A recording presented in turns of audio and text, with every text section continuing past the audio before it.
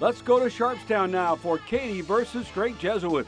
The Crusaders' William Brueggeman was red hot from the outside early on. He hits back-to-back threes, and he leads the way with 15 points. Katy's Nathen Thormeahlen throws in a nice hook shot here in the paint. But here's Jesuit from that far corner, Donnell with the three.